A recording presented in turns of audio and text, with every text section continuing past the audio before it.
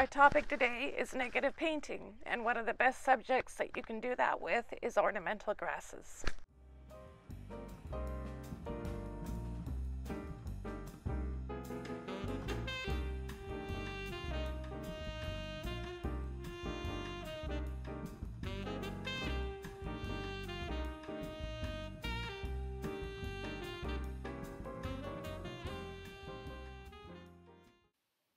I really love ornamental grasses, especially because of the simplicity of their shapes.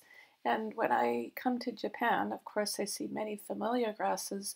I'm a West Coast Canadian girl, and they are very familiar. I love the negative shapes.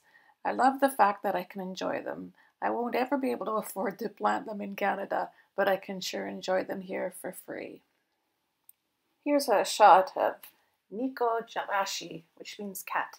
And it is everywhere right now at this time of the year in July. It just lines all the streets. It's bright green, and it just allows for some wonderful negative painting shapes. So we're going to head to the studio, and I'm going to show you once I've got my drawing.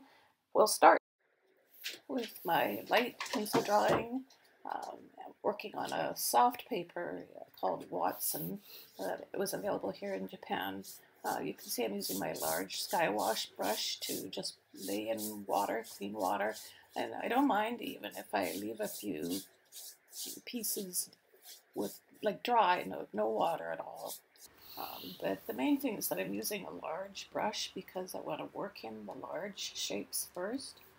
And with negative painting, you're really mostly working around the shapes that you have drawn in a loose way. You don't have to be entirely accurate because the paper's wet, and this whole process at this stage is quite intuitive. When we're working in negative painting, it's excellent for design because it's great for abstracting shapes. And you can see that by drawing specific shapes and then painting around them, we can kind of design as we go, even beyond what the drawing is, which is great. A book that I've been studying when I come to Japan, there's a lot of what we'd say very principled approaches to painting and drawing. And an excellent book that I have been studying is called The Laws of Japanese Painting. And this book was put out in the 1900s by a lawyer. His name was Henry Pike Bowie. He was a lawyer, he was an artist, and he was an author and a diplomat. And he had a lot to explore and understand. And in fact, in Japan, in July, it's considered a period called the 7 grasses of autumn. July is thought of as the time when we would study the grasses. We can see here that I'm laying in the darkest values after I put in the preliminary soft wet and wet washes. And I'm just trying to focus in on the little edges of the grass because the paper is still wet, but I can get some soft edges there. And now I'm working with my flat brush, a 3/4 to 1 inch flat brush. It's a short bright, I call it. So it's quite a snappy brush, and it has a lot of lifting capability. So you can see I'm just keep coming in with a clean flat brush and lifting those edges so that I can work around them again later when the paper is dry. I'm still trying to explore design at this point, so things are pretty random, exploratory, and abstracted. I wouldn't be hesitant to throw down even more color at this stage because it's pretty neutral, everything.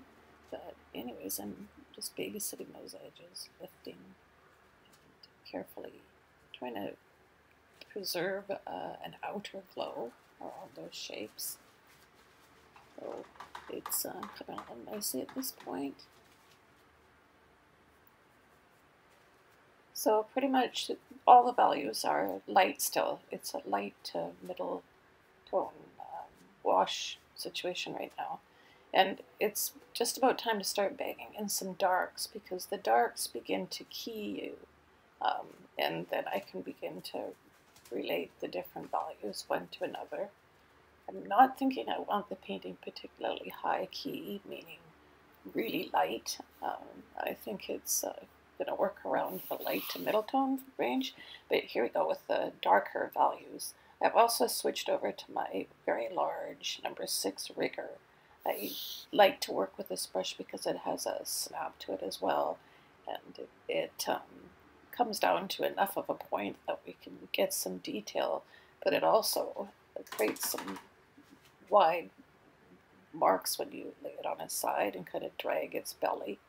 And I wouldn't normally bring in such a pointed brush in other situations, because if you go small and tight and tiny with a brush, it can keep your work really tight. So the only reason I'm bringing in it at this point is because I want to protect the edges of those leaves or grasses, because they're very fine.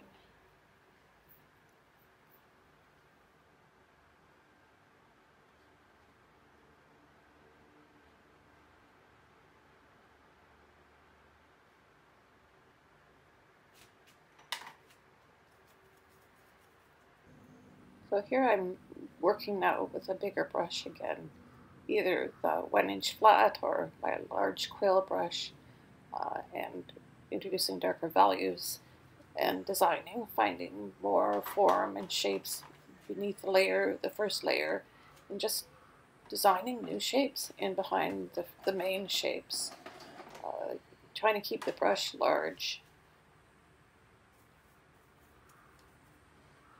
It's good to consider temperature changes too, so I'm bringing in some warmer orange greens and just keep those value ranges and temperatures in the neutrals slightly different. The cool and the warm creates a nice contrast in design. I'm playing with color and shapes. I'm still in the sort of exploring stage. I'm not afraid of anything at this point. Any mark I put down, any color, anything I put down on that paper, there's a lot of forgiveness to it, because it either can be lifted while it's wet or lifted while it's dry. So especially working on a paper that is soft and conducive to lifting, it just frees us up to not have to be concerned about this very intuitive way of designing.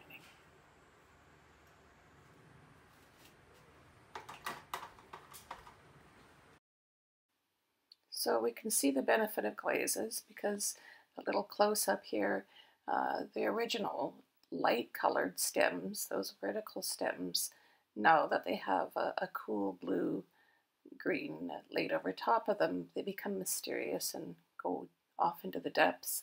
And we can also see that water applied to the surface creates some interesting abstract design and texture. And if you're lucky, it's going the same way and direction as the painting. And there you have it.